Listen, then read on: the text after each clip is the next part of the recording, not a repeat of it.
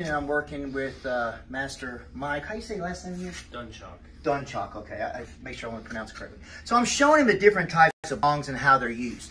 So you've got a bong that has the cord on it, and it can be used where you get to where you're taught how to use it with your thumb. So if you have the rotation, you see the rotation, see? And that's how you do it with the thumb, see?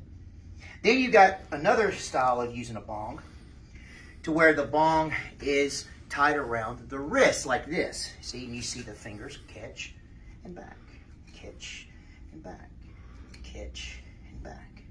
And then you got some styles where they practice and they don't have a bong that has a rope through it, and it's purely this movement that they have to learn how to use.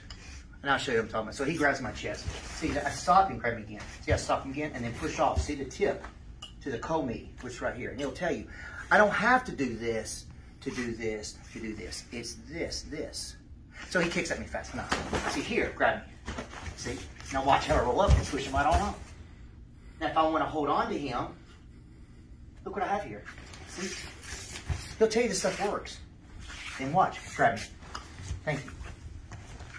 Isn't that beautiful? I mean, I'm showing him because he's no joke. Look at this guy. He's got strong. I mean, he's an animal. And you saw the videos of him kicking last night at my school. He was making that wall shake. So I'm telling you, I love when I have World Hapkido Union members who come here and put me to the test, right? If I don't have the services, this guy's not going to come back. And why would he lie? And I showed a video of him kicking. And he was happy for me to show his skills. And I'm going to tell you what, he's real. He deserves a 6th. And I'm going to give him a 6th from World Hapkido Union today or tomorrow, because he's here till Sunday. 8 hours a day. And I'm going to also post-date it. So he got his 6th from KHF when? 2016. So therefore, I'm going to give him his 2016 6th from World Hapkido Union 2016. I think it's fair. Oh, and by the way, we're going to make him the representative of Korean Hapkido, the World Hapkido Federation in California. He deserves it.